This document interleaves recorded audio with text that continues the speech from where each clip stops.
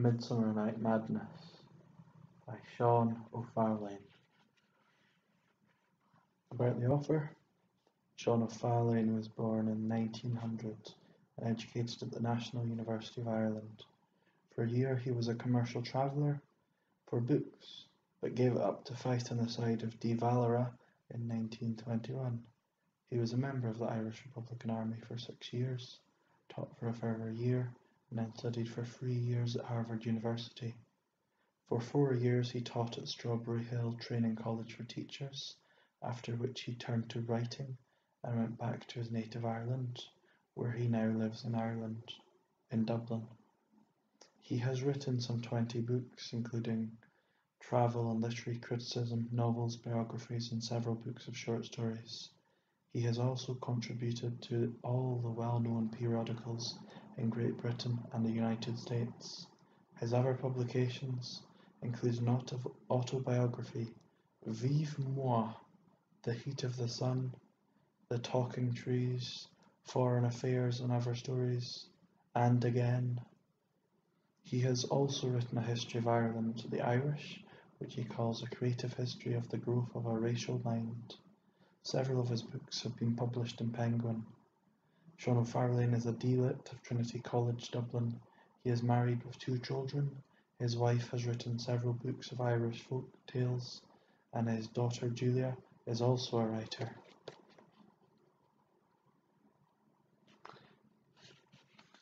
For a second, I looked back into the city, down through the smoke, at the clustered chimney tops and roofs on whose purples and greens and blues the summer night was falling as gently as dust, falling too on the 1,000 tiny beacons winking and blinking beneath me to their starry counterparts above.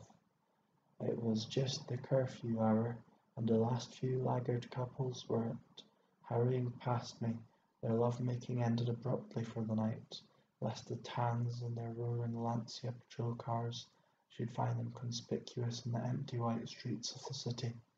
Then I turned to the open fields and drew in a long draught of their sweetness, their May-month sweetness, as only a man could who had been cooped up for months, passed under one of those tiny roofs, seeing the life of men and women only through a peephole in a window blind, seeing these green fields only in the far distance from an attic skylight. Mounting my bicycle, I left the last gas lamp behind and the pavement end, and rode on happily into the open country. Yet though the countryside was very sweet to me after all those months among the backyards, worried and watchful lest I should run into a chance patrol or raiding party, I kept listening, not to the chorus of the birds, not to the little wind in the bushes by the way, but nervously to every distant tiny sound, the chuckle of a wakeful goose or hen in a nearby farmyard, or the fall of water coming suddenly within earshot, or some animal starting away from the hedge where I surprised its drowsing heavy head. And once I halted dead, my grip tight on the brakes, when a donkey brayed suddenly and loudly, as if he were laughing at the intense quietness of the night. Fallen hawthorn blossoms splashed with their lime the dust of the road, and so narrow were the boreens in places that the lilac and the dog rose, hung with wisps of hay, reached down as if to be plucked, and under the overhanging trees I could smell the pungent smell of the laurel sweating in the damp night air. And all about me the dead silence of the coming night, unless a little stream trickled over the road, and my wheels made a great double splash as they crossed it. Then once again the heavy silence, drowsy with the odours of the night flowers and cut meadows. I was on my way to the townlands of Farrane and Kilcrea, to see why, to all appearances, the local battalion had been completely inactive for the last 3 or 4 months. That portion of my task I did not relish, for I had known and been friendly with Stevie Long, the commandant, ever since the chances of revolution threw us together.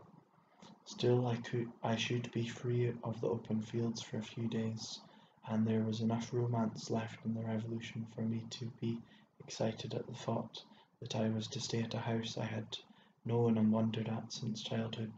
I might even see and meet, if he were still alive, its strange mad owner, whom as children we thought more terrifying than any of the ogres in the fairy books, old Hen of Hen Hall.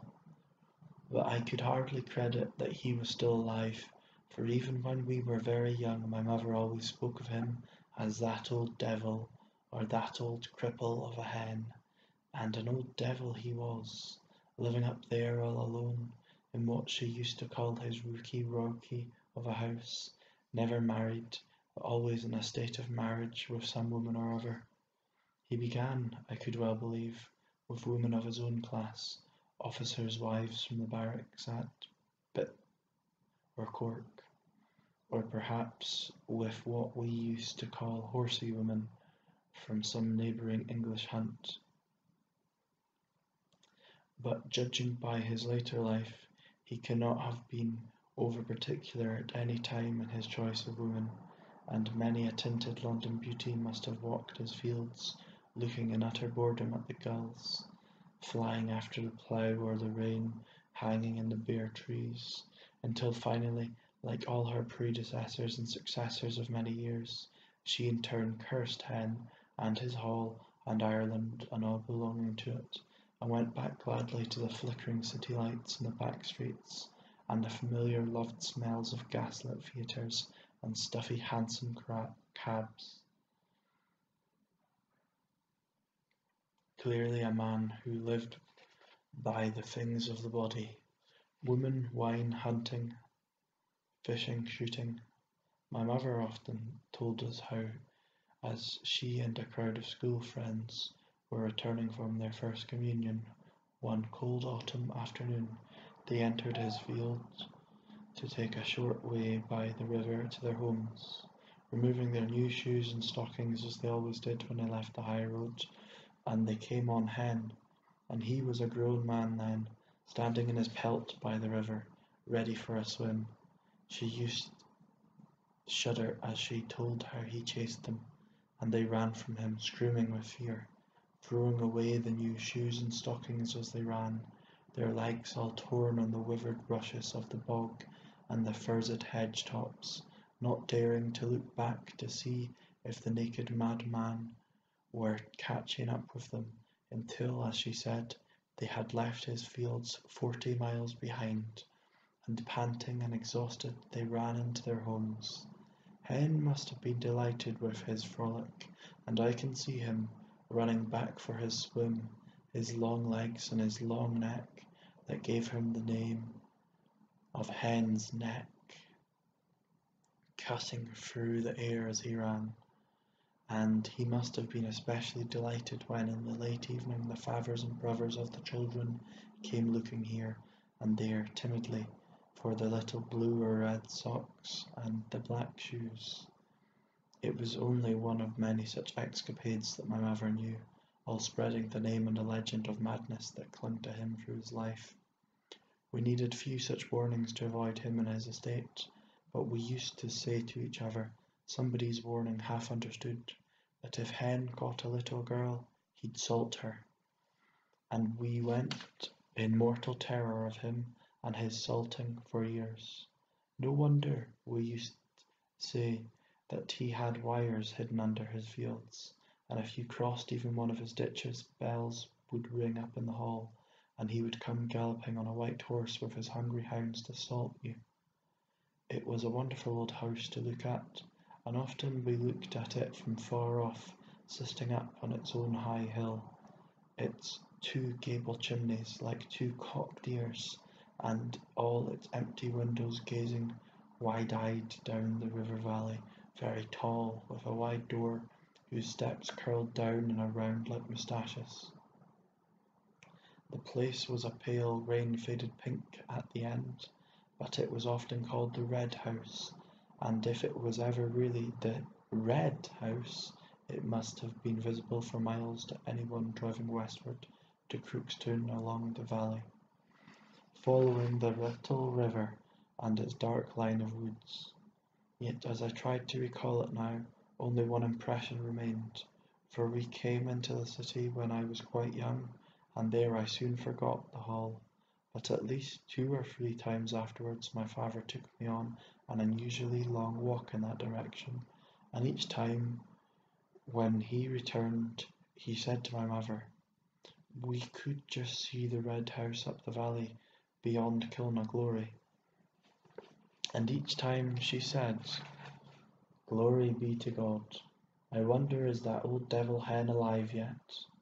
and told us all over again how he chased them in his pelt when they were little children.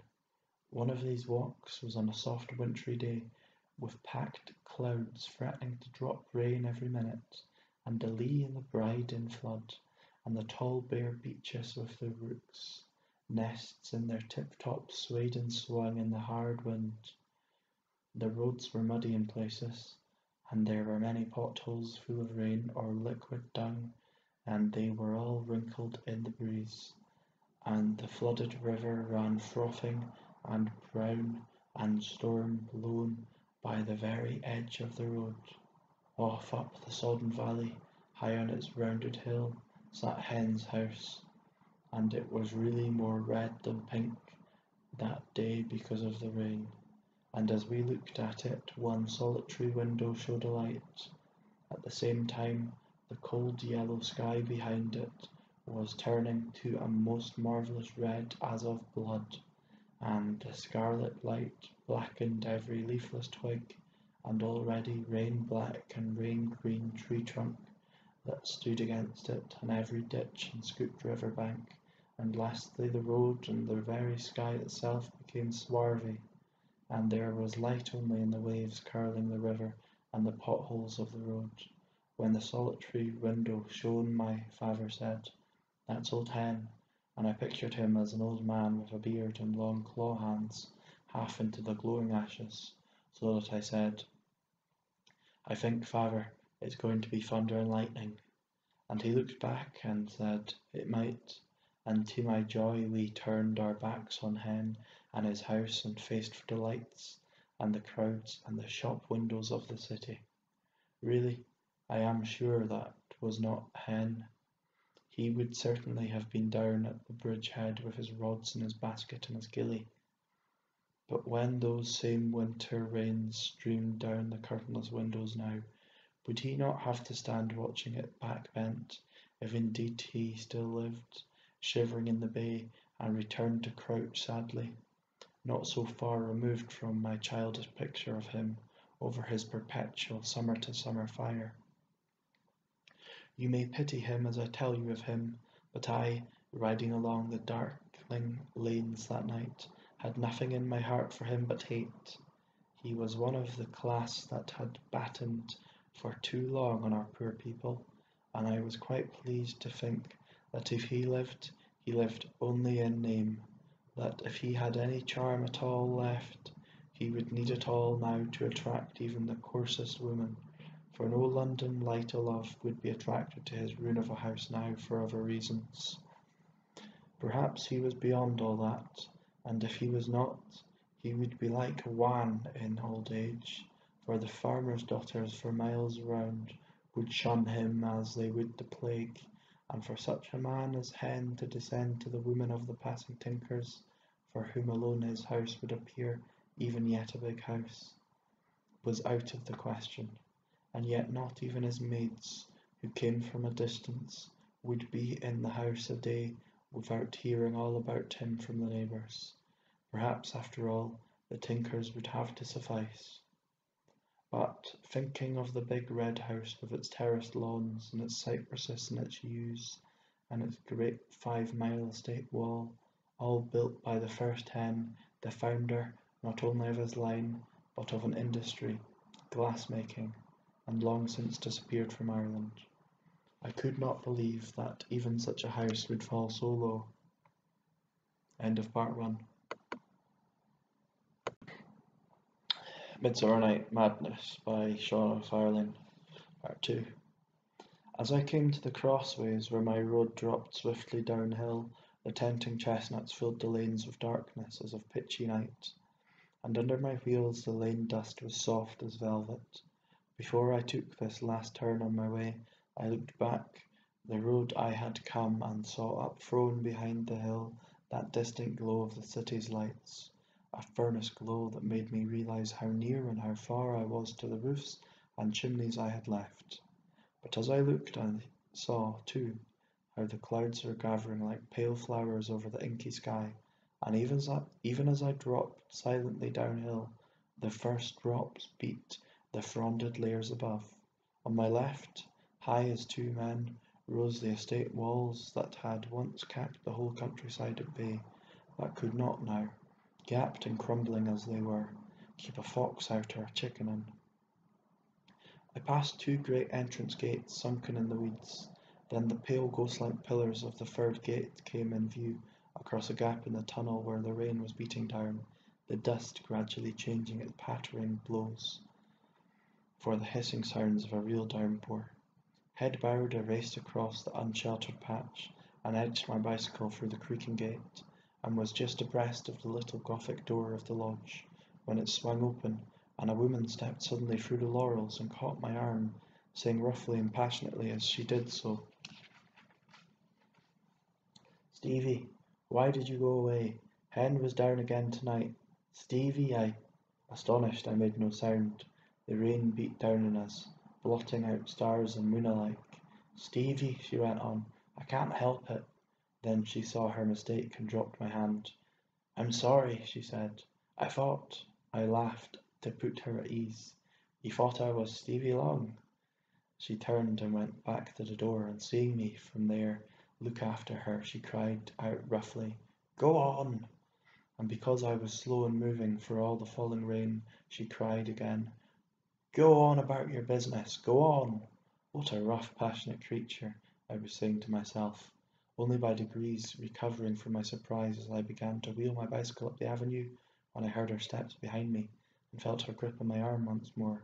She beckoned and drew me back into the shadow of one of the sheltering trees beside a little house, and with the only grace she was capable of, leant insinuatingly close to me, fingering my lapel, and said in her hollow mannish voice, "You know Stevie Long?" "Yes, of course I do." "Are you the boy he was bringing to the hall to stay?" "Yes." "He told me about you. You know him well, don't you?" "I know Stevie for a long time." "He told me you were in jail with him once. Did he tell you that?" "I was, yes. Oh, yes. Stevie and I had many a bout together." She paused, then in a low, trembling voice she said, "Do you know his girl?" "His girl?" "Yes. He told me all about her. He said you know her too. Tell me, where is she?" Her voice was strained against the leash, became passionately intent in spite of her.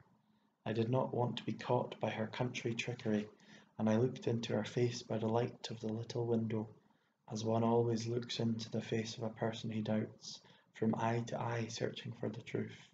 Seeing me hesitate, she caught my arm the more fiercely. "Tell me!" "Why, I suppose you are Stevie's girl," I bantered. "Tell me, boy. She sent him letters to jail, didn't she? Oh, for Christ's sake, go on and tell me."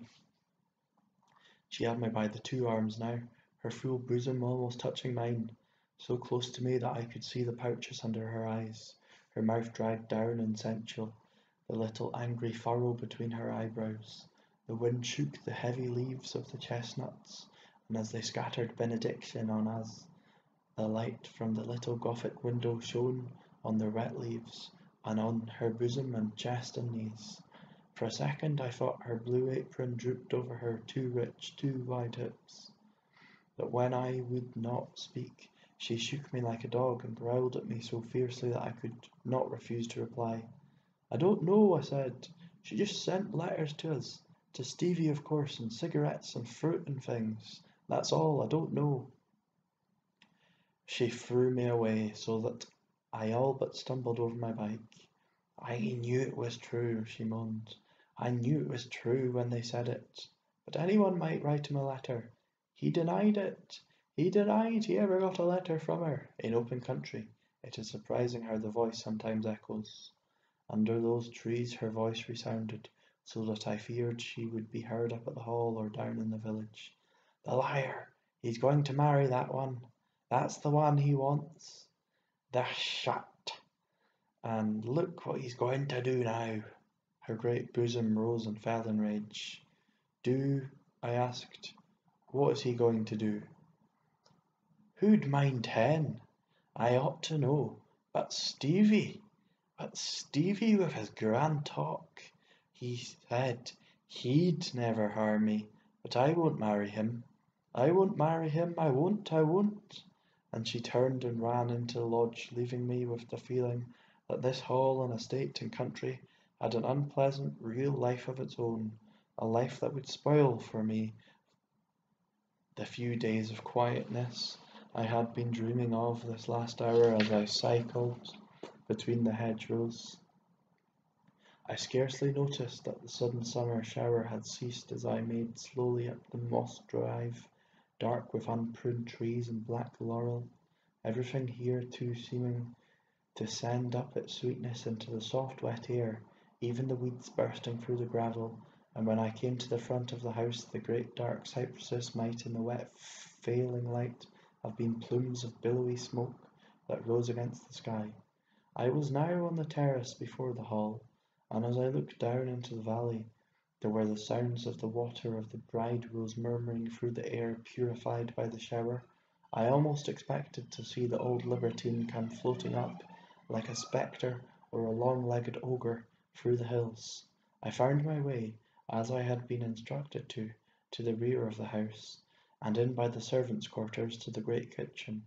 The pale still light of a candle on the table filled the room, and at the foot of the table beneath it was a basin of dusty milk, and before the embers an old sheep-dog yawned and stretched his legs. I sat down by the fire, and glad of the rest, began to try to understand what it was that so troubled the girl at the lodge, with her passionate raging outburst against Stevie, her cry, "I won't marry him! I won't marry him!" But almost on my heels I heard the sound of feet mashing the gravel outside, and she came into the kitchen. "Put on some turf, boy," she said at once, "and blow up the fire." As I laid on the brown peat and sat by the side of the machine, turning its handle, she began to lay the table for my supper. Then we heard somebody else approach outside, and with a sudden shake of her fist to me by way of warning, she opened the door to Stevie. To her he gave a mere "Hello, Gypsy." To me he gave a cordial "Here we are again," and he shook my hand several times and told me how glad he was to see me safe and sound. Suddenly the girl broke in on us with, "Put the kettle on, Stevie, for the boys' supper," and sent me out to the rain barrel for some water. I rose and went, and as I passed the window, there she was struggling out of his arms like a wild animal. But when I returned she was again by the table, and he was bending down over the fire, swinging the great iron kettle forward on its crane to be filled. I lay back in the old basket chair and watched him move silently about the kitchen, finding everything where he expected to find it. His fair flock of curls all about his neck and brow like a mountainy sheep, his knees flinging apart at every step as they always did, and his hang-dog head and his rounded shoulders more slouched than ever. Since they would not speak to one another, I began to ask random questions, the name of this or that townland, whether this or that family were still alive, and they answered civilly enough, but would never talk a word to one another. A nice companionable house I have come to. I was grumbling to myself, and a nice pair of quarrelsome, suspicious lovers, and I was wondering if I should ever really have come to this house at all, or if I was to have any pleasure in my few days of freedom, when suddenly Gypsy broke silence to say that a lorry load of tans had gone past 2 hours ago on the valley road. "Roaring," she said, "with the great venom and the drink, shooting over the thatch of the houses in the village they had. She even heard, killed a child, and gone on without a thought, laughing at the terror of the villagers. At that Stevie burst into a terrible profane rage, but he caught my eye and fell silent. He knew my thought. If he had not been so inactive for the past 4 months, the Tans would not be roaring their way so daringly through his territory now. "Did anyone come to warn me?" he asked. "Aye, the girl of the Mullenses," and she added, "The boys are wild tonight." I wished Stevie would turn to see me sneering at him. I had something to go on already, I thought, and I was looking forward to my talk with him when the girl would leave us to ourselves. But his mind began to wander from the Tans, and he began to hum moodily to himself like a man with something gnawing at his brain until, at last, unable to keep silent any longer, he came out with a very casual, Was Hen down tonight, Jip?" I could see her turn towards me as she answered with a brazen "No." Then she said under her breath to him, "He knows what he'd get if he came." At once everything changed. Stevie burst suddenly into a wild roar of song, his old favourite, "Night of Stars and Night of Love." The barcarolle from Hoffman, and he echoed it through the empty house, so that even Gypsy gave me a wry smile as she bade me sit up to supper. "By God, John," he cried at me, "we'll give those bastards of Tans something to think about, won't we, girl?" And he caught her up, whirling her into a corner of the room, so that she screamed with sudden delight, and in mock fear of his rough hands. Stevie drew a long comical face at his stupidity, and she smoothed herself down and said she was all right, and so they sat in a corner of the huge fireplace, while I, with my back to them, ate my salted rashers and my country bread and butter. "Ate up there, John," he said, and then I heard them kissing secretly. "I am tired," I said. "That's the man," said Stevie, and they kissed again, and she giggled to herself, and turning I found her tussling his already wild mop, because he was making too free of her where she sat on his knee. "She has great titties, John," said Stevie coarsely, and she slapped his face for that, and as I went on with my supper, I heard him kiss her in return. So they made their love in the dark corner shamelessly, until I was almost finished and ready for Stevie, and then they rose suddenly and left me, to walk, as they said, down to the village, now that it was so fine in the heel of the day. Stevie waved me aside when I wanted to detain him, saying the night was long and tomorrow was good too.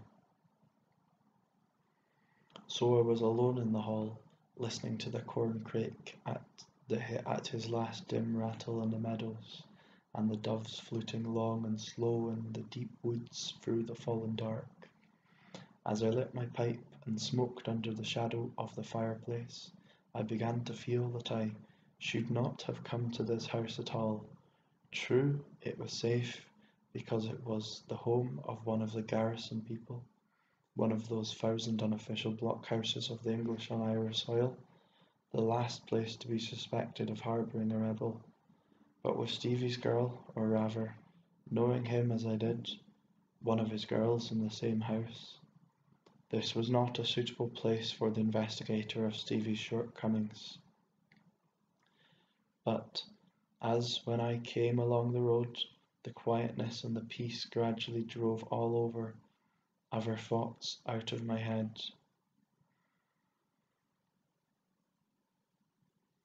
The city, I thought, would by now be as empty as if it had been deserted, the lancias booming along the naked streets, their searchlights shooting down the dark lanes and the side alleys, and the funereal tramp, tramp, tramp, tramp of the patrols, taking with them from every door as they passed its heavy sigh of suspended fear. All this Stevie had escaped, not for him as for us. For months on end, the sight of a rustled roof in a city backyard, the stale odour of airless bedrooms. Strange to think, that one could work better in that sort of room than where the walls were deep in lush grass, and the springtime rain green dipping from the trees into the water butts and the cupped flowers. The great front door banged, its echoes thundering, and the steps clanked in the front hall. Another door opened and was closed again. The night had settled down about the hall, seeped into the woods, calming the doves, and only the old tireless croaker kept up his ceaseless cry. A door opened again, and steps shuffled along the passage and halted. Then an old man's voice coughed and called wheedlingly, "Gypsy!" I was silent again, and again the old voice wheedled, now almost at the kitchen door. "Is he gone, Gypsy?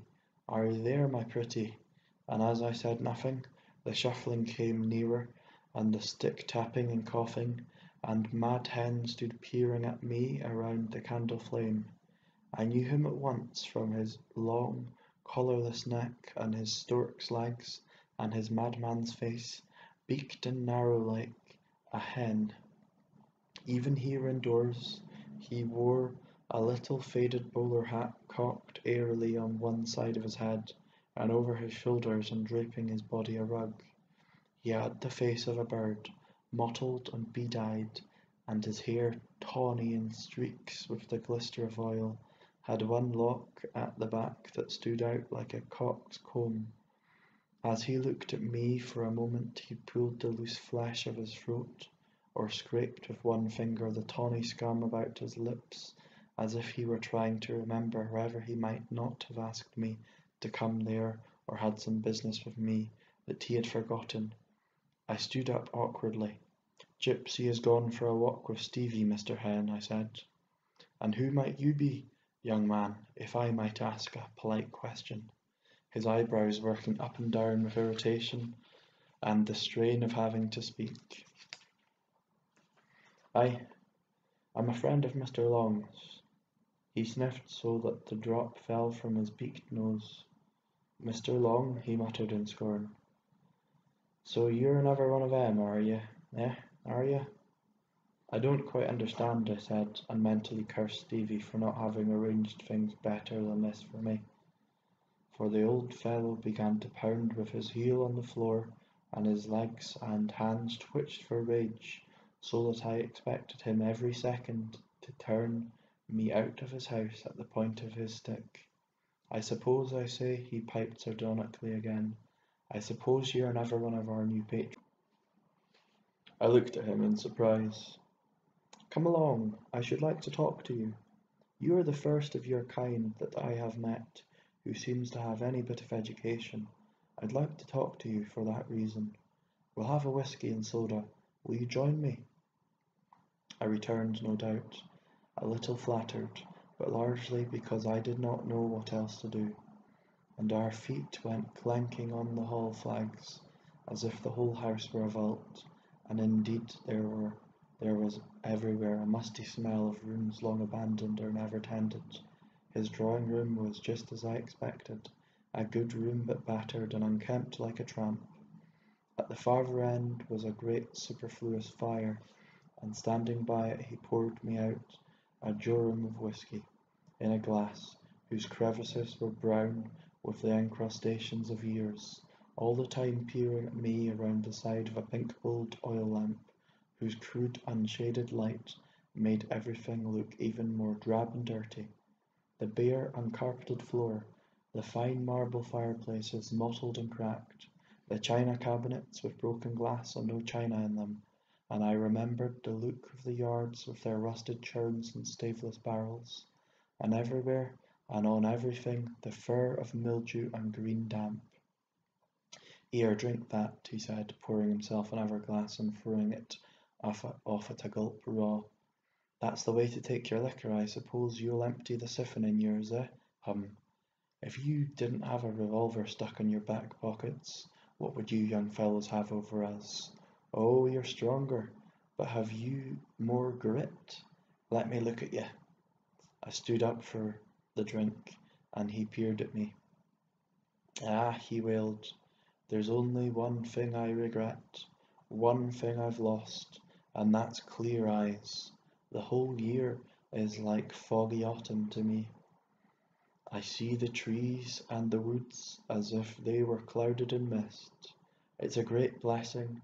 I go out on a fine evening like this evening, and it's like an evening in winter to me, when the light fails at 4 o'clock in the afternoon, and every hill is a valley, and every tree is twice as far away as it really is.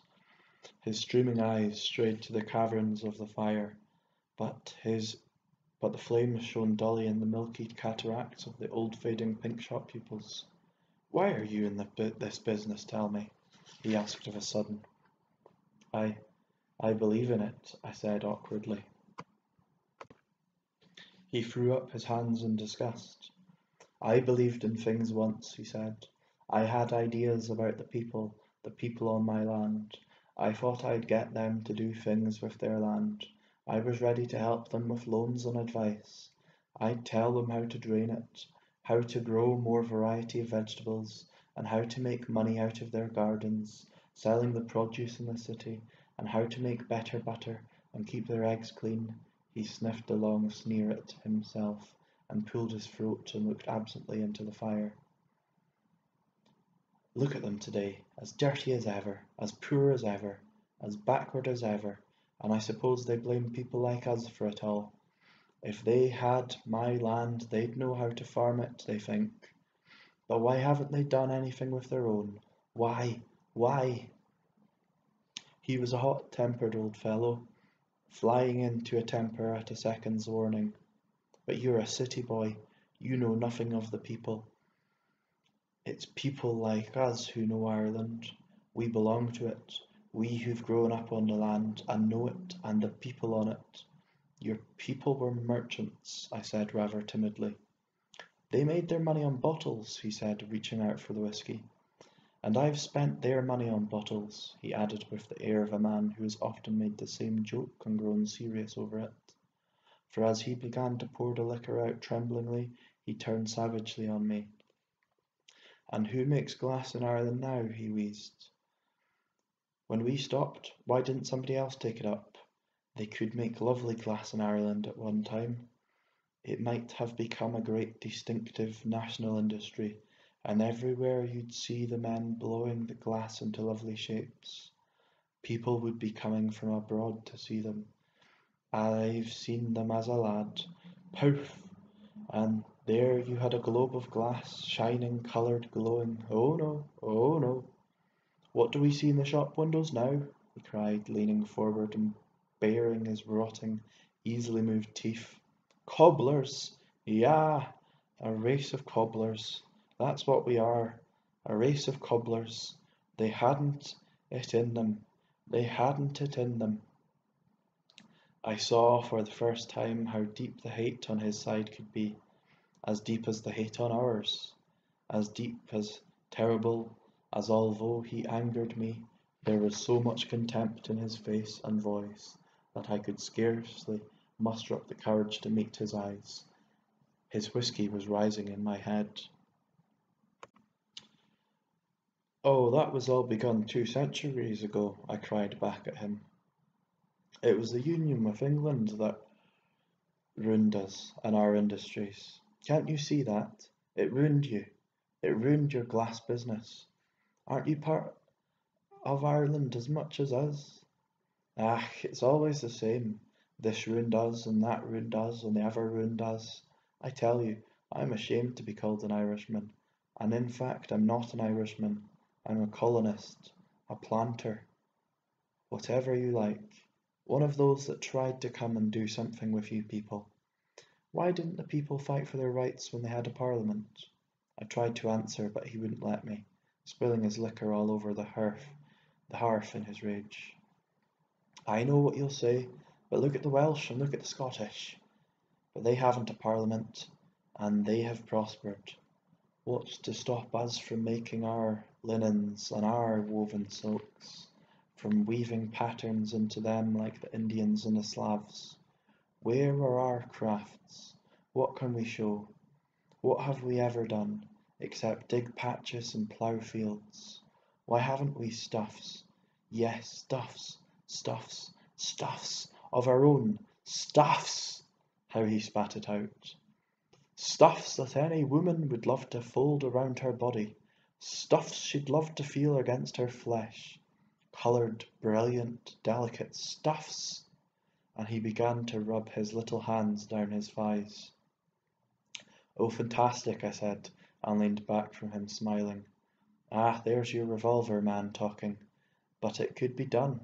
Or why don't we export bulbs or cut flowers like the Dutch and the French and the Channel Islanders? It's impossible, the climate. Pah! It's on our side. The Gulf Stream would do. The Gulf Stream, mad hen. Yes, it warms our southern shores. You can grow acacias in Kerry in the open air in midwinter. A rush of delicate hours in here. I've picked London pride on the mountains in early March. Jasmine, lilacs, fuchsias. Fuchsia isn't a cut flower, I taunted, nor a bulb. He twitched in every limb, dashed his glass in the fire, and banged the hearth with his stick, and stuttered all the rest he had to say to me. It grows, I tell you, it grows wild in midwinter, in the open air. You're a damned obstinate young fellow, and wallflower, lily of the valley, freesia, gardenia, arbutus, magnonet, and all sorts of delicate ferns. A marvellous but lost opportunity. These things will bring them in more money than potatoes, but they tread on them. It's so silly, really, because it's just like treading on gold. But the people are farmers. What are the Germans, the Dutch, the Belgians? Ah, it was a long drawn out of sweet memories. I know the people. You city fellows don't know them. Then his voice fell. I know they're women, he said. He rubbed his little hands again and tapped me on the knee.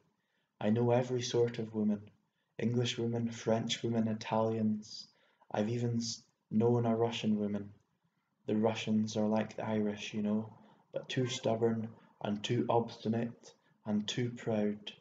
Prouder even than the Irish, and not one of them all can equal the Irish woman of the right sort. But they're airy. You have to bind them down with a brutal religion, or they'd fly over the fields from you. Don't you feel that too, eh?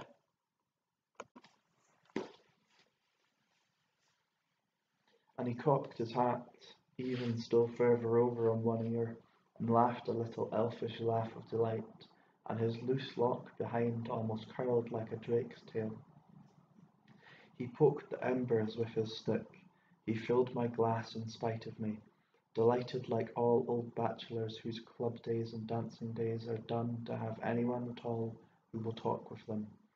Ah, yes, he sighed as he poured my whisky. The women are all right, so lovely and plump, muscular from the fields. Arms, right? He moulded them with the bottle in his hand. Breasts like tulips, lovely, lovely. But you don't know. You only know the city. This city. Pah! I wouldn't give that much for a city woman. I threw off his whisky neat.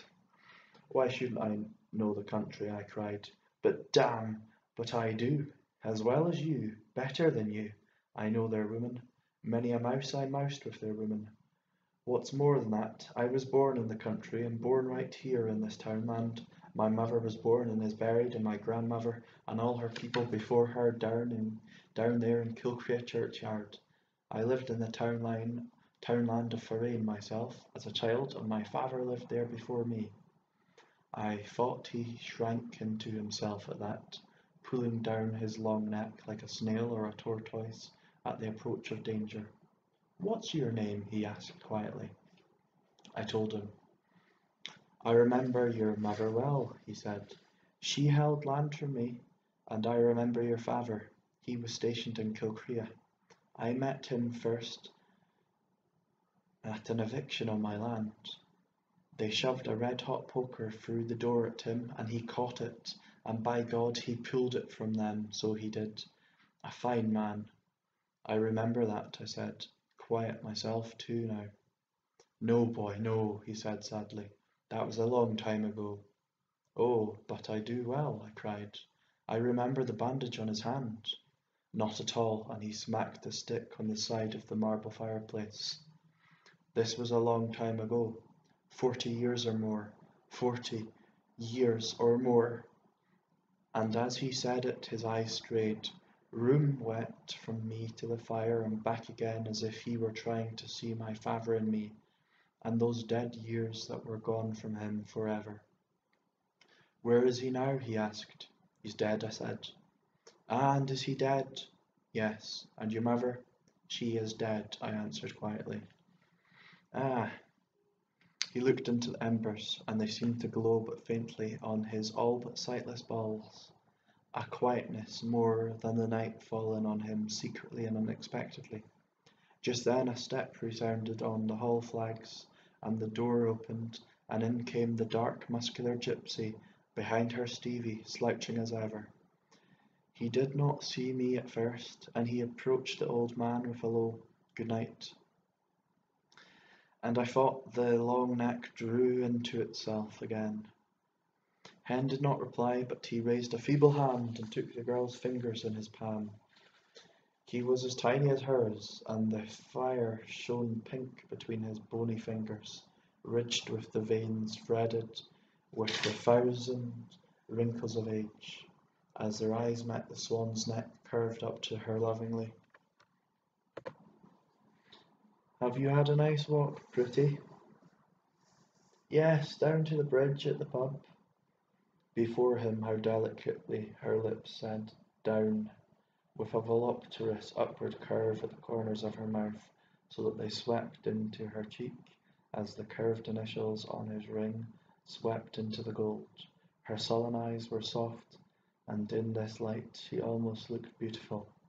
His hand wandered over her arm as he asked the next question, a question as familiar as Sunday. She smiled as she replied. Was there anything rising? He asked. Down by the bridge there lappin', she said. It's the breeze. There's always a breeze flitting down that side of the valley. Stevie laughed loudly at them both, and his voice was rough and coarse beside the rich voice of the girl and the cultured voice of the old man. Leppin', rise, rise, how are you? That was me spitting when she wasn't looking. Oh, then, there was a rise, she cried. I saw their silver bellies shining as they leaped. Ooh, mocked Stevie, bellies, naughty word, ooh. Hen gripped his stick until it trembled and his knuckles strained the skin white. He stamped at Stevie.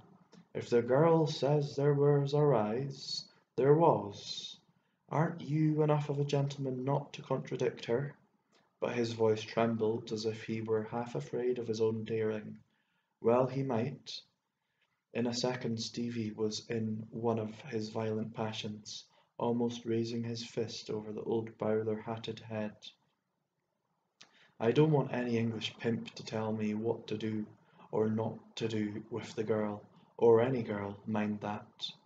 Hen's hand shook, and all his legs as he pulled himself up on his stick, taller when he stood than any of us. His bent back straightened, made him gigantic by the great shadow that climbed the wall behind him. I could see what a man he was in his heyday, what a figure on a horse, wielding the rod from the top of a rock, a wiry, bony giant. There was almost majesty in him as he pointed his trembling stick to the door and faced down to Stevie with, Leave my house, sir. I'll not be bullied any longer by you. Not an hour. And I'll leave it, cried Stevie. When and only when I choose. I'll not be ordered by you. Who the hell do you think you are ordering? Do you think you can order me? Ho! But let me tell you, Mr. Alexander Hen, I'm staying here. I could see he had taken drink while down at the pub, and the devil was in his eyes. He skipped across the hearth by the side of Hen and flopped mockingly into the chair the old man had just left. Then he stretched out his hand for Hen's glass on the mantelpiece, and wiping the side of it on his coat sleeve, raised it in mockery of the old man. There was silence for a second, and then Gypsy laughed, and the laugh cut through Hen. He raised his stick and lashed at the hand that held the empty glass in the air, and as the splinters fell I leapt, Hen thrusting his face across my arm into Stevie's face. Gypsy barely holding back Stevie's fist before it crashed into the old roomy half-blind eyes. Hen was all but weeping for vanity, for that laughter of the girl at his age, and infirmity. All he could say between his sobs was, "You young ruffian! You ruffian!" I thrust Stevie back. Hen turned to me. "This young woman, if anything should happen to her, which God forbid—" "Oh, you hypocrite," cried Stevie, turning to the empty air for somebody to appeal to. "Oh, listen to that. God forbid. Oh, the hypocrisy of it." "Yes, yes, yes," I appealed and implored Gypsy to take him away, and pushed him from us, and the girl dragged him and pushed him and persuaded him out of the room. She was strangely cool, as if abuse and quarrelling and coarse talk were nothing to her. I put the old man in his chair and filled a glass for him and left him and found Stevie sullenly akimbo on the top of the steps. He was ashamed, I felt, to have played his heroics opposite me, and I thought he might not have quarrelled with old Hen if he knew I was there. So I stood beside him without speaking until he said he was sorry he had broken out like that, since it would ruin my chances of staying at the Hall. I could not tell of what else he was thinking, but I was thinking to myself, where shall I go now? For I could neither remain in the Hall nor go with Stevie. My hopes of a quiet, serene night were already vanished, and I felt to Stevie as one feels towards some hooligan who breaks in on lovely music with his loud shouting and laughter. We stood in silence and looked down into the night. A frightened bird fluttered in the woods. A star fell in a graceful, fatal swoop, vanishing in mid-air as if a mighty hand had scratched the sky with light. Biting his nails, Stevie said, "Tell Gypsy I want her." I went back to the drawing room where the girl and the old man stood by the window. "Stevie wishes to speak to you," I said, and when she went tramping wearily heavily from the room, I looked at Hen, and he looked back at me, and neither of us spoke. As I looked away again through the shining window, I could see the old man's eyes fixed on me. At last I buttoned my coat about me and turned to him. "I suppose I'd better be going," I said. "Going? Where are you going?" "I don't really know, but, you were to stay here, I take it, eh?" After a long hesitation I answered, "Yes, I was. I may even stay in your hay barn yet, for all you know. Good night," I concluded. "I'm glad to have met you."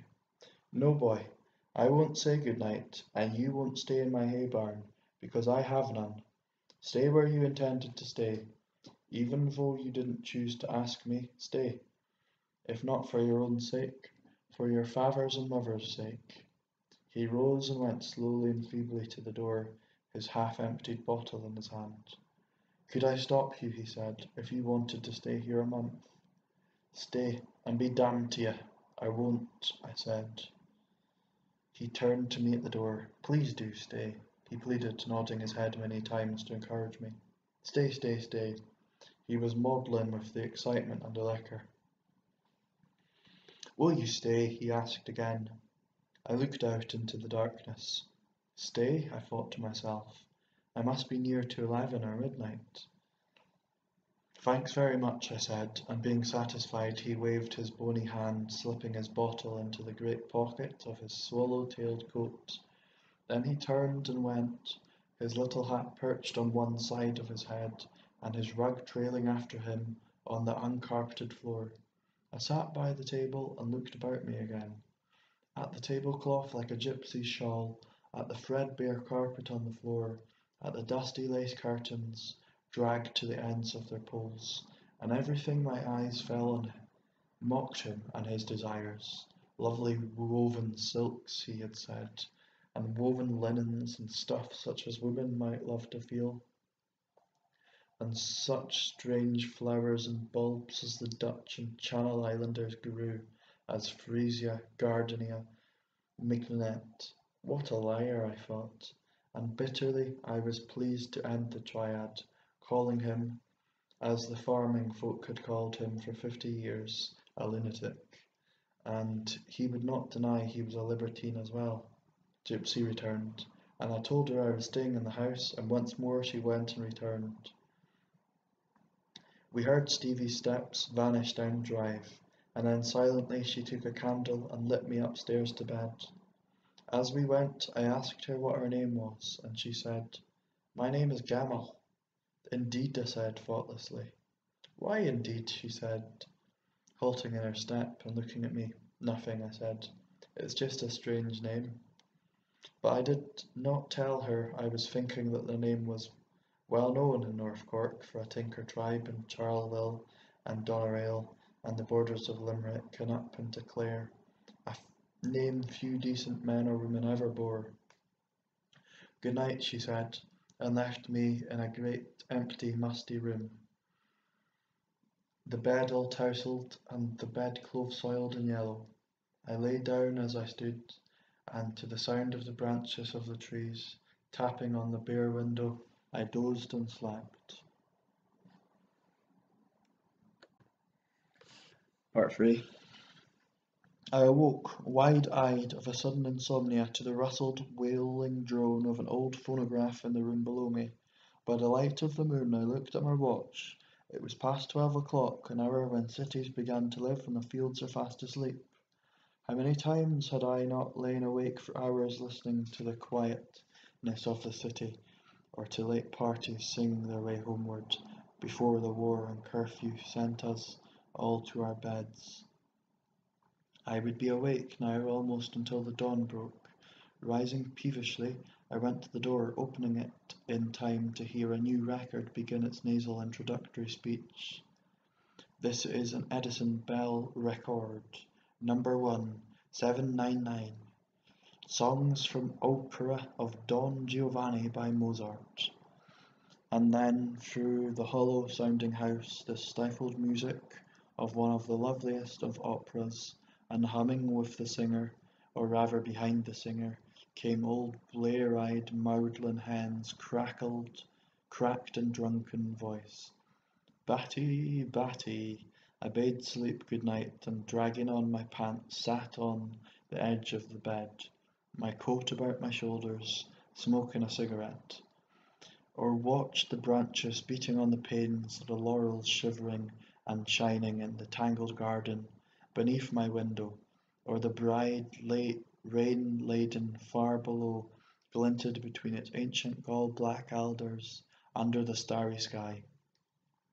"Questo il fin di ci fa mal, I di perfidi la mortala vitae sempre ugual."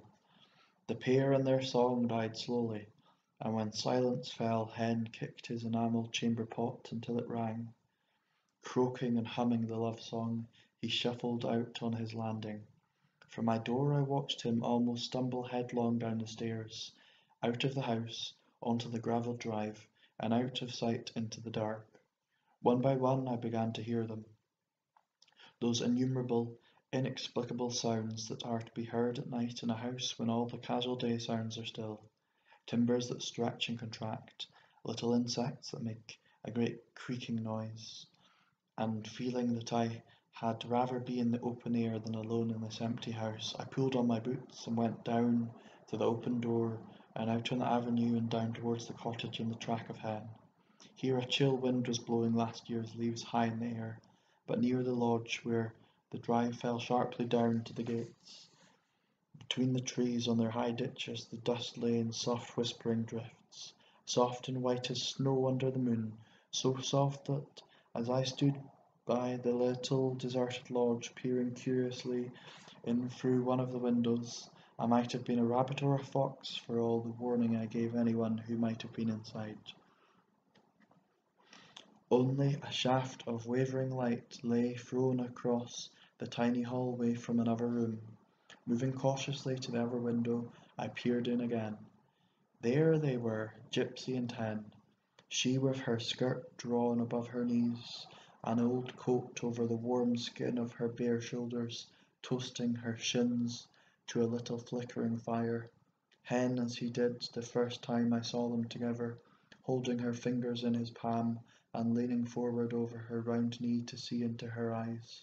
Strange to watch the unequal pair looking at one another so long, so silently, seeming not to say one word to each other. Her dark head bowed sidelong to his lips, her fallen lashes on her cheeks, her parted lips that never moved he, with a smile foolish yet tender, sagging his quavering mouth apart, his old hat cocked forward on eyes that streamed their water to his cheeks. And yet, though Hen was old and decaying, and she warm-fleshed, white to her teeth, full of the pride of youth, and Hen was right, her breasts like tulips fully blown, if anything too magnificently full, too Jewess soft. Yet he could for all that raise his hand now with so much languid grace to feel their roundness, hold the precious globe for one moment, so lightly, so fondly on his fingers before his withered hand fell, as if in despair, into her lap. That finer woman than Gypsy might well have smiled, even as she smiled now, with head turning slow from that flattering gesture of the epicure, with long slow-drawn sighs at the uselessness of such praise from him. To which of these men, I wondered, had this girl given herself? For now, with her hair dragged on the ridge of her chair, and her head falling lower and lower on her bosom until her eyes caught in the embers of the fire, she permitted him to move aside her skirt ever so little from her bare knee and caress it with his withered hand as softly as if it were swan's down, caress it even after the glow of the fire shone on her eyes drowned in tears, caress it while she sat rigid with misery, her moans breaking out in trembling waves to the whispering night outside. And yet not a stir or word from Hen, but as if hoping that his old hand could quiet her childlike sobs. He caressed and looked dog-like into her face. Alas, each exhausted sigh was but the prelude to a new shuddering burst of tears like waves that are silent for a while and then burst suddenly and inevitably on the shore.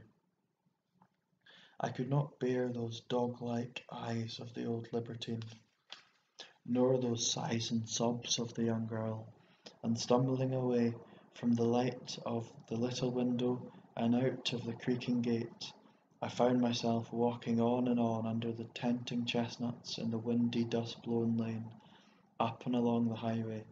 I'd come that evening too moved to return and sit alone in my unkempt bedroom in the hall, for somehow country and freedom seemed like a small thing under this austere darkness, with that pair heavy with one another's sorrow, down in the weather-streaked decaying cottage, and with the memory of those drooping mother's breasts, and that large mother's belly on the young girl, and a look of pity on the old libertine's face, I found myself walking aimlessly on and on, but suddenly across the black valley there rises a leaping yellow flame, and through the night air on the night wind comes the crackle of the burning timber, joists moist with the damp of years, burning the vermin in their cracks and the resinous veins.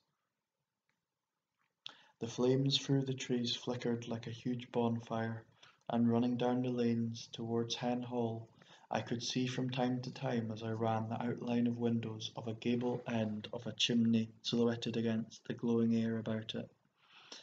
At the lodge the little light was still shining in the window, but without looking through I knocked and knocked until bare padding feet came along the floor and the girl's voice said, "Who is it? Who's there?" "A fire!" I cried. "What can we do? Across the valley, a big house." And in my excitement I cried out, "Where's Mad Hen?" She answered through the door, "He's not here. Isn't he at the hall?" I admit, a fool that night. I don't know, I shouted back to her. You don't know?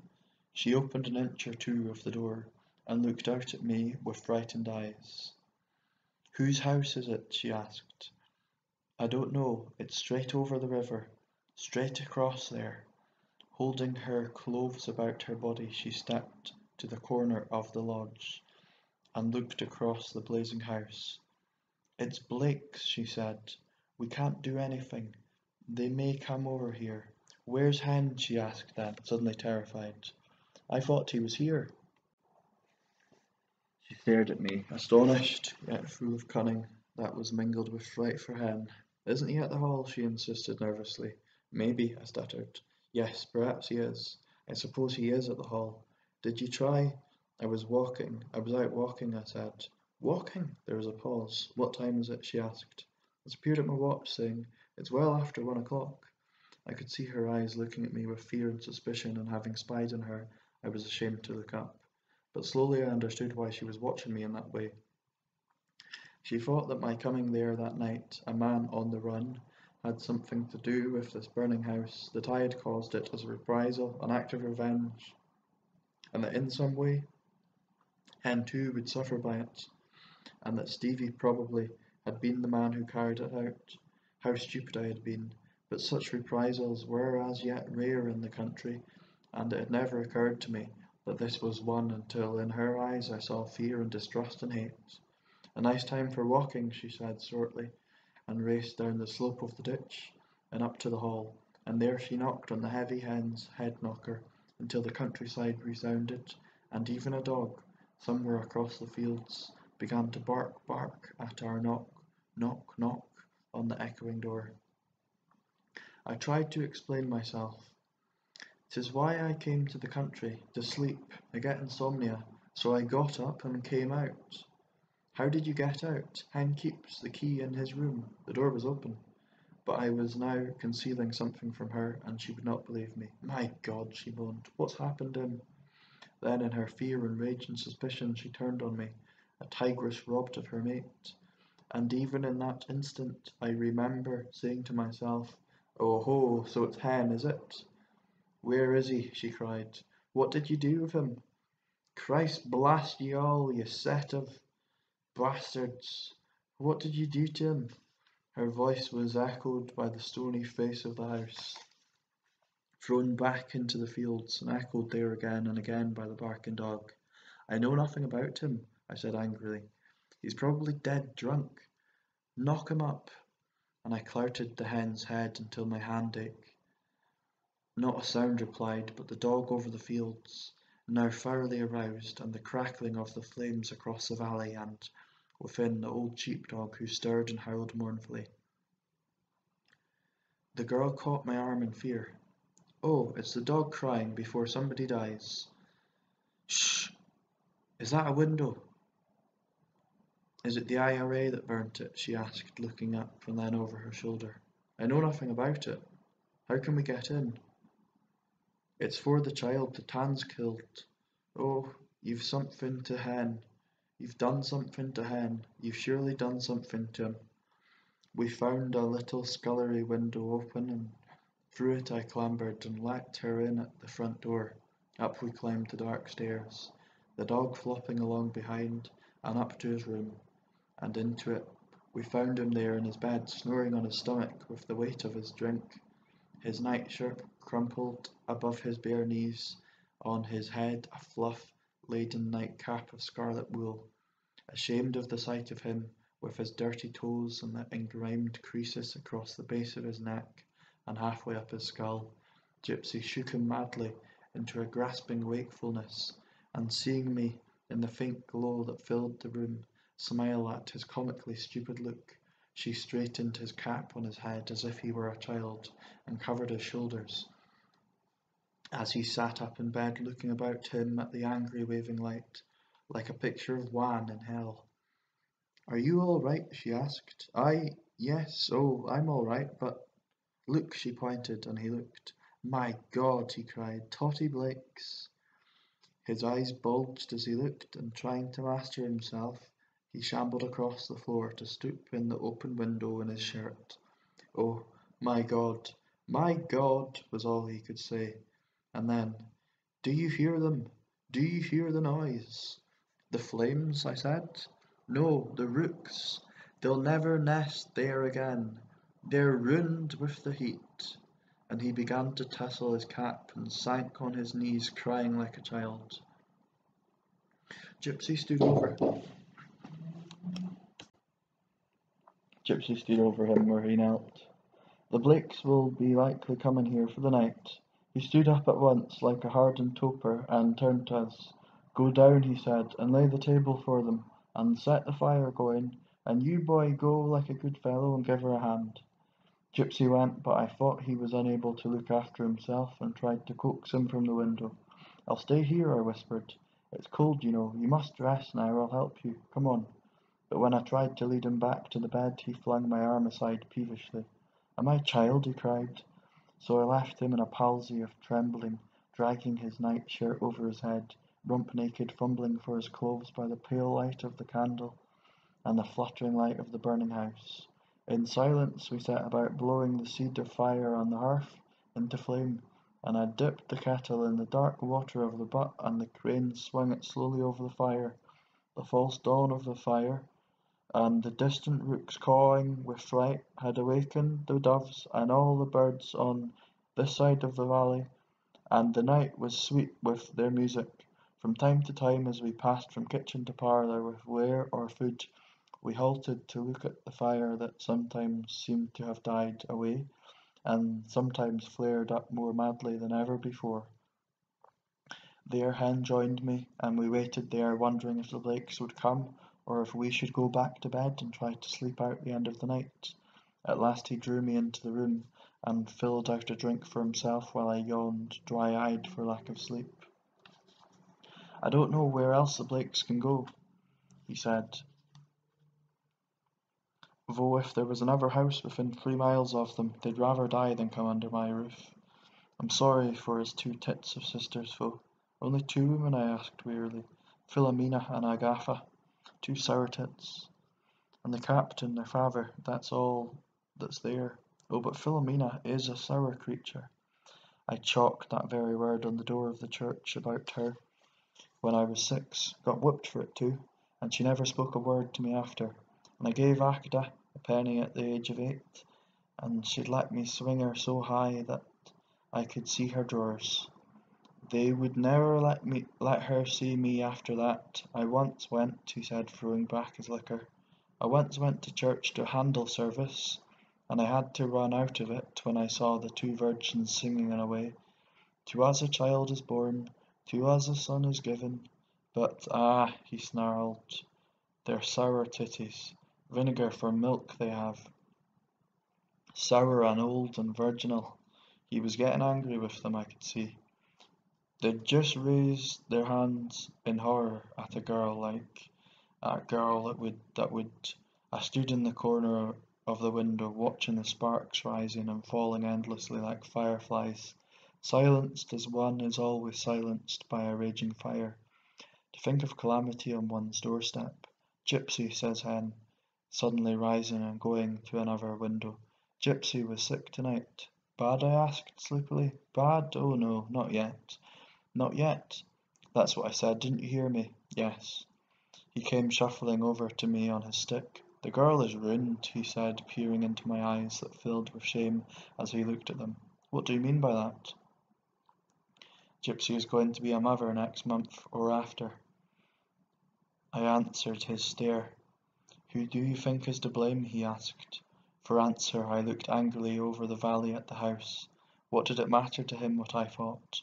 What would all the country think when they heard it? Another servant of Hen's. It was an old story, about to bear a child. "I'll not be blamed," he cried, and his tubes were hoarse with passion.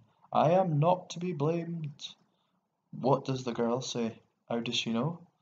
And he went back to his glass and his fire. And then up the avenue, in a shadowy mass, singing and shouting, came the incendiaries, Stevie at their head, ready for anything, drunk with whisky and triumph. Had it been 6 months later, he could safely have burnt half the houses in the district, and we should not have dared, nor cared, nor had the time, nor even wished in the heat of passion, for things grew very hot by then, to question any such act of his. But tonight I ran to the door determined to thwart him. He faced up the steps and shouted for Hen, Hen the whore, Hen the cock, the hen's neck, and all about him he shouted with him out of the dark in their rough country accents. Hen, Hen, come out, you whore. Hen, come out, Hen. There was a glint of a revolver in one man's hand as I ran down the steps and faced up to Stevie. What rotten sort of soldier are you? I shouted at him. What do you mean? He cried. Is that what you call soldiering? I shouted into his face, pointing across the valley at the burning ruin. For an instant he looked at it, and then to his men and at me. Ah, he shouted, we burnt the bastards out, didn't we, boys? And damn right well they deserved it. They shouted it back to him, their memories full of the days when their people died of starvation by the roadsides, and the big houses looked on in portly indifference. Again and again they echoed it back to him. And we'll burn Hen out, cried Stevie, and made a dive for the steps. I caught him and swung him about, while Hen hung over the iron railings and croaked down at us. If I had a gun, oh, if I only had a gun. Shut up, I shouted at him. The crowd was nasty enough without this. Oh, for a gun, he persisted. Just for 1 minute. Go in, blast you, I shouted at him while Gypsy tried to drag him from the steps.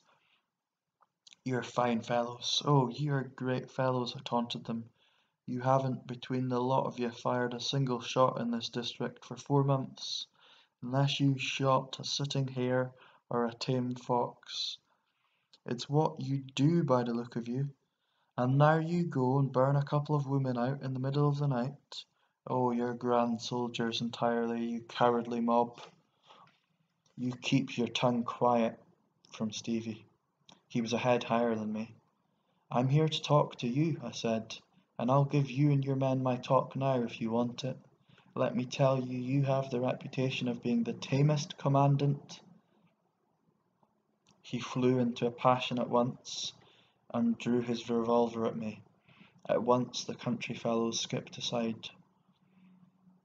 They didn't at all like the business of drawing a gun on one of their own, and they began to mutter and pluck at Stevie, and to signal me to hold my peace. But I knew my man. Now, Long, they muttered. Be easy now, Long. You won't bully me, I said. Why don't you use your gun on the tans? He turned to them. Are you going to be stopped by a city kaffler? And to me. We know what Hen is. What am I? Croaked Hen, who was still grasping the railings, with Gypsy trying to persuade him to come in. What did Hen ever do to you? I asked. Aye, what did I ever do to you? Gasped Hen, hoarse with excitement, sweeping his little hat off his head and leaning down over the railings like a man giving a speech. What did I do to you? What did I ever do to you or yours? Ah, shouted Stevie up to him. Ah, you whore master. And I thought he'd blow the old man's brains out. What do you know what's mine or yours, you blasted father of thousands? Utterly beyond himself, he pointed with his gun at Gypsy, and shook his fist in the old man's eyes. Look at that girl. What did you do to her? Answer that, or you'll not have a house by morning. Then, quite without warning, the rest of them turned and raced over the lawn into the surrounding night. Only one waited to pluck Stevie by the arm and whisper, It's the Blakes, they're coming. Come away out of this, they'll know us. I don't care about the Blakes, said Stevie, too intent on having his way with Hen that night to care about anything else. Ask him, he said to me. Ask him, what did he do to that girl? Ask him that. Stevie, Stevie, implored the girl as she tried still to induce Hen to move. I drew Stevie to one side as Hen, who had also seen the Blakes come up the drive, swaying with the weight of the bundles they bore, stood down on the steps to meet them, his hat in his hands like an ambassador or a prince receiving his guests, his head like a gander's head, jigging up and down as he bowed them in. and as the two old maids came timidly up to him, peering here and there in their fear, and the portly captain, their father, brought up the rear, peeping over their shoulders because he was almost as blind as hen, they all looked more like frightened ganders and geese than human beings able to look to themselves. They clustered together on their way up the steps, hen wheezing about not being quite up to the tip-top of readiness, and saying, "You have me at a disadvantage, Miss Blake, but come in. A cup of hot tea now. A shot of Martell's, Captain. Most regrettable, terrible. This way now. Allow me, this way, that's right, there we are." And so into the hall with his visitors. When they were gone, the dark figures gathered about us again, like wolves or tormenting flies that had been driven aside for the moment. "I'll make that man marry the girl," said Stevie under his breath to me, "or I'll burn this house to the very ground." "We'll burn 'em out," they growled, their lust for destruction in their blood. "He'll marry the girl, or he'll have no house over his head by morning." "But the man is 80, if he's a day," I implored. "And the girl is a mere slip of a girl. Is she 20 itself?" "Well, he ruined her," said Stevie up to my mouth, as if he would force the words into it. "I do not believe it," I said. Another shower had begun to fall by now, growing heavier drop by drop, dimming the starlight and shimmering dark about the distant fire. Stevie waved his hand to his fellows. "The city fellows are a lot of help to us," he said, "but I'll show you. I'm not going to stand here all night in the rain talking with you." He rushed past me, up the steps and into the house, with his mob after him. I managed to stop him at the door of the drawing room, and we parleyed there for a while, whispering as we peeped through the cracked door. There, where 50 years ago he had leant across the shining walnut to his perfumed lights of love, smiling quizzically down on them from his swan's neck, approving the painted lips, the tilted eyebrows, always gracious to them, however cynical, perpetually on the smile, only leaning back from his scandalous whispering when the butler laid a new course or refilled his glass. There now, he offered his smoke-tainted tea with the airs of 50 years ago, though they creaked and stuttered a little, from lack of use to the two silent miserable old maids. "Oh yes, do drink a cup of tea, Miss Blake," and he puffs out his cheeks to encourage her. "Just one? Thank you, I don't believe I really want one, Mr. Hen." "Oh, just one cup, just one."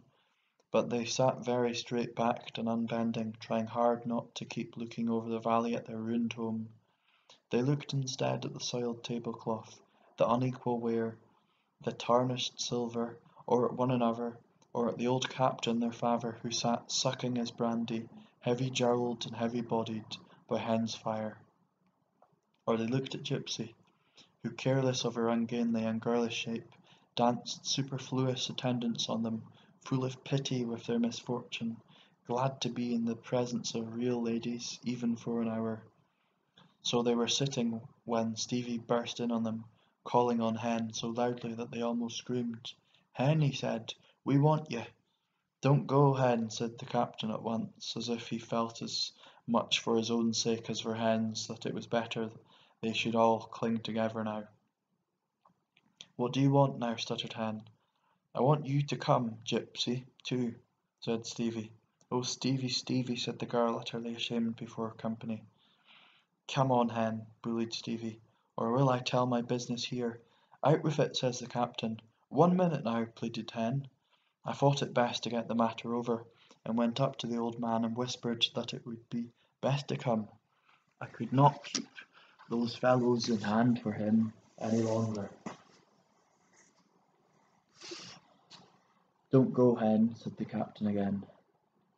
"No, no," said the old maids, with the same thought as their father in their minds, that even Hen was better than nothing in their extremity, homeless as they were at this hour of the morning. But he rose and went into the kitchen, as Stevie and Gypsy and I after him. There he turned and faced us, looking down over us all, even over Stevie himself. and Stevie alone returned his glare. For the girl sat with her head in her hands by the fire, and I looked at the rain spitting on the dark window. When Stevie had finished, all Hen could say was, "You liar! You liar!" And all the girl could do was weep and say, "My misfortune! My misfortune! My misfortune!" Even when I went to her and put my hand on her shoulder, she only burst away from me and cried to let her alone, her misfortune. For God's sake, to let her alone, her misfortune. And sate at the table hiding her face in her hands, shaken with tears. "You liar," muttered Hen. "I'm no liar," cried Stevie, as the girl wept with renewed shame that no man would own. Now that he ever loved her, Hen looked at her and said very gently to me, "Supposing I won't marry her?" "No harm will come to your person," I said, and faced Stevie on that. "Your house will go the way of the Blake," said Stevie, and faced me on that. "If not tonight, tomorrow night, and if not then, the night after. But if I have to wait a year to do it, up it will go."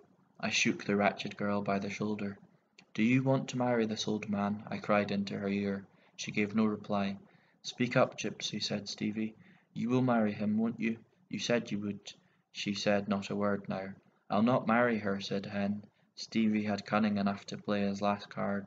"Then tell your Blake friends to get out of this house if they have sense. Or you needn't. I'll do it." Hen stopped him at the door. "Stop! Don't!" And thereupon he sank into a chair with a sudden dizziness, and I had to hold him up from falling sidelong to the floor. "Gypsy," I said, "get a sup of whisky." "Alick," she said, going to him, and he took her little hand in his when she stood by his side and said his name. "Alick, will I get a sup of brandy?" There was silence for a few minutes, with only the noise of the rain pattering against the window and the three of us over Hen. At last he began to whisper through his fingers, and I leaned down to hear him. "Will she marry me?" He was whispering while the spittle drooped like a cow's spittle between his fingers to the flagged door. "Now," cried Stevie triumphantly, "Gypsy, will you have him?" In her deep man's voice she replied, "And who else would have me now, since others won't? Others have their own life, and their own plans and plots." And seeing that the old man was not in need of help, she went out of the kitchen holding her stomach in her little palms, murmuring as she went, "I will if he will." I pushed Stevie before me from the kitchen, and leaving Hen to himself, we drove the rest of the herd before us from the hall into the darkness, so rain arrowy and cold. From the great front door I watched them go tramping down the avenue, and as I too turned to go upstairs to my bed, I heard Hen back in the drawing room trying once more to play the host, after his 50 years interval, with his smoky tea and his patched ware. I wondered as I tramped upstairs if he was thinking that with this young wife he might begin life again.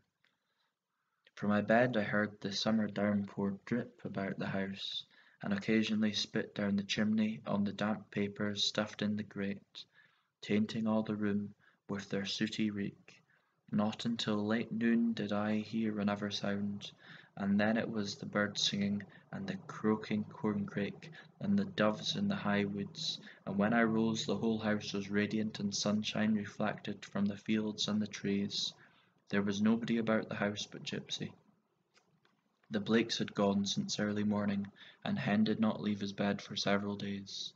Stevie I could find nowhere, and the local men said he was gone into Kerry, swearing he would only return to make Hen keep his promise.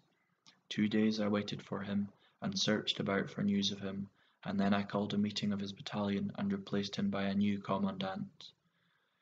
One evening I left Hen Hall as I had come, but before I went I visited Hen in his room to say good-bye, and I found him sitting over his fire drinking punch and reading an Angler's Annual of 30 years ago. "Be careful of yourself, boy," he warned as I turned to leave him. "Oh yes," I said, "I'll be careful." "Do you believe Long Story?" he said. then leaning forward to me. I have no cause, I parried, to believe or disbelieve anybody. He leaned back and stared at the fire. Anyway, he said after a while, I'm going to marry her. She's as good as the next and better than some, even though she is only a tinker's daughter. Besides, he added proudly, if it's a boy, 'twill keep the name alive. As if he were a Habsburg or a Bourbon. One night, 2 months or so later, we heard in our backyard bedroom that a strange pair left Cork for Dublin that afternoon on the Mail Express, all their dozen or so of trunks and bags labelled forward to an address in Paris. The woman in a massive hat with a scarlet feather had flaunted her way to her carriage, the old man, her husband, hobbling and shuffling along yards behind her.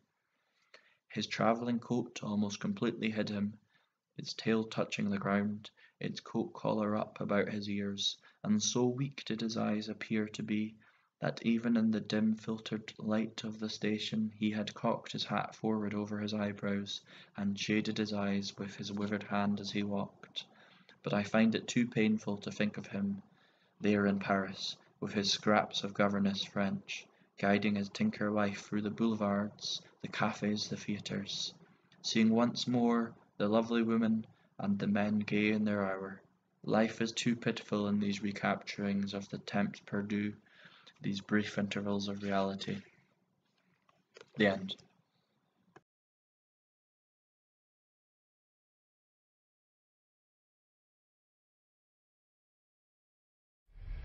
She the van bwylid mor the be ar grach hw the ingidan Gwyl I bros I shelf merlo Studio til leis na gali Or o shidava ho alla Or o shidava ho alla Or o shidava ho alla In ishe hakken taure Ta graine will I get yeller sale Ogli melip margarda Gwiliad hims ni frank not spine Is kudish yedruager galli Or o shidava ho alla Or o shidava ho alla Or o shidava ho alla In ishe hakken taure So win led yet na vart gewekin Mar mein bon I schachten Groin wils na milche gaiski Sie da vogert fadner galli Or o shidava ho alla Dar la moon I kid bo wanya Or o shidava ho alla In ishe hakken taure